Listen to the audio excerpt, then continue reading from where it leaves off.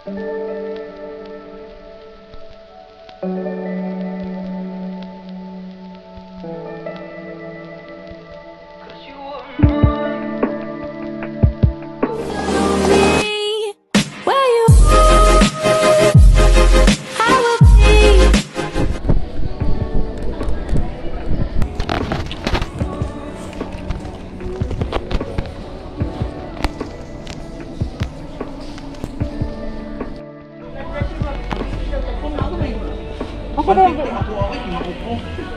saan BP? 150 mo pigpigi kay wala dito ani. Ano 163? Anda may mo ang flavor na dito. Inom na lang tingali mi ani og amlo dipit.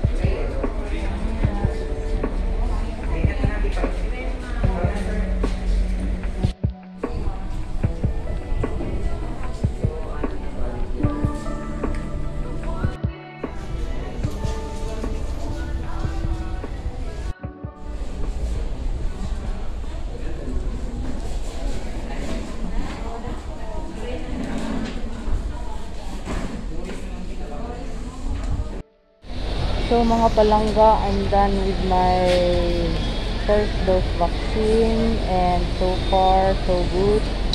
No adverse reactions and yun, thank you Lord. Thank you. And update ko kayo later mga palangga. Bye for now. Ayan, kagagaling ko lang mga palangga sa Buhangin kung saan yung site ng vaccination ng COVID-19. So, nag-avail ako. Yung proseso nila is systematic mga palangga. So, pagdating doon kanina, may mga number na binigay. Tapos yung sa entrance pa lang, kukunin yung ID, tsaka Certificate of Employment. Yun, nabigay ko naman yung mga hinihingi nilang ID. Pagkatapos, pinadiretso ako doon sa anong tawag nito? Sa pre-screening. Pre-screening na parang level 1 na screening. Kinuha yung mga information. Although nakasulat na doon sa sa form. So, chinek nila ulit. Tapos, binerify sa akin, yung mga pinagsusulat ko doon kung tama ba. So, after nun, binigyan ako nitong card. Ayan, yan. Ito. Yan yung mga info niyan sa card. Yan. So, ito yung COVID-19 vaccination card.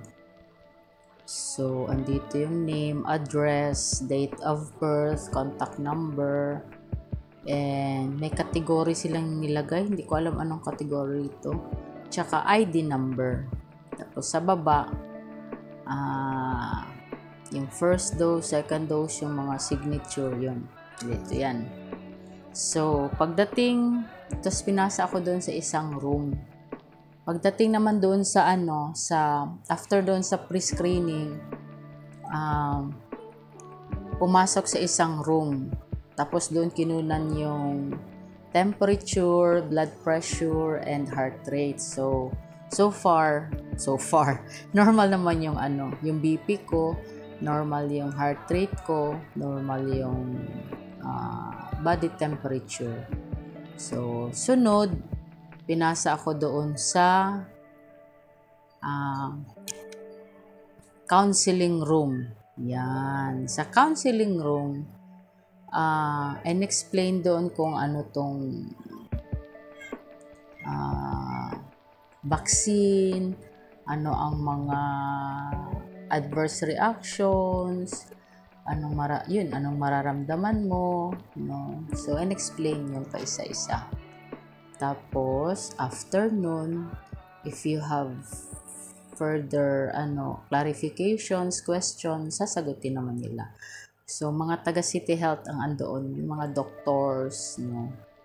May mga nurses, tapos may mga assistants nila doon. So, yun. After nun, syempre, linya-linya. Doon na, tuturukan na. So, alam ng mga palangga, hindi naman ako takot sa needle, no? Pero, syempre kasi yung prosesong pinagdaanan, mainit. Tapos, alam nyo na, yung mga naririnig-rinig nating mga bali-balita. Syempre, kakabahan, no? Pero, yun, pray na lang na sana, si Lord na bahala, 'di ba? Kaya ginawa ko naman tong nagpa-vaccine ako para kay mama na syempre kasi ako ang laging lumalabas. Si mama, stay at home lang naman yan siya. So, ayoko naman na, 'di ba? Na makadala or makalala ng sitwasyon. So, para na rin sa amin ni mama yun, especially kay mama. Now, yun, na vaccine na, tas chika-chika konti, para hindi kabahan, chinika-chika ako ng nurse, no? Tapos, after nun, doon naman sa screening room, parang post-vaccination screening room. So, linya ulit, pahinga, ganun. Kasi after ng i-vaccine ka, syempre, obserbahan ka pa ng at least the minimum is 30 minutes. So, paupo-upo doon. While waiting sa linya, yun. Tapos, kinunan ulit ng BP, ng heart rate, no? So, normal ulit. Hindi naman tumaas. Yun.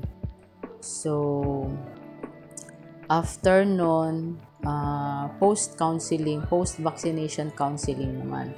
So, if you have, tinanong kung may mga nararamdaman, ano yung posibleng adverse reactions, kung meron man, kung wala, better, ano yung mga contact numbers in case of, mga adverse reactions, kung meron mga questions, or if need ng parang kumbaga emergency just dial 911. So yun, after nun, mainit kasi palandong sa kadiyot, and then yun, umuwi na ako. So eto ngayon, andito ko sa masyado pa akong ngarag, kasi naglinya ako doon mga 12, tapos 2:45 na ngayon. So, yun. So, I'm happy and thankful sa City Government of Davao City and sa mga health providers, no? Mga frontliners na andoon. And yun, malaki ang pasasalamat ko sa mga involved na agencies and frontliners. Yan.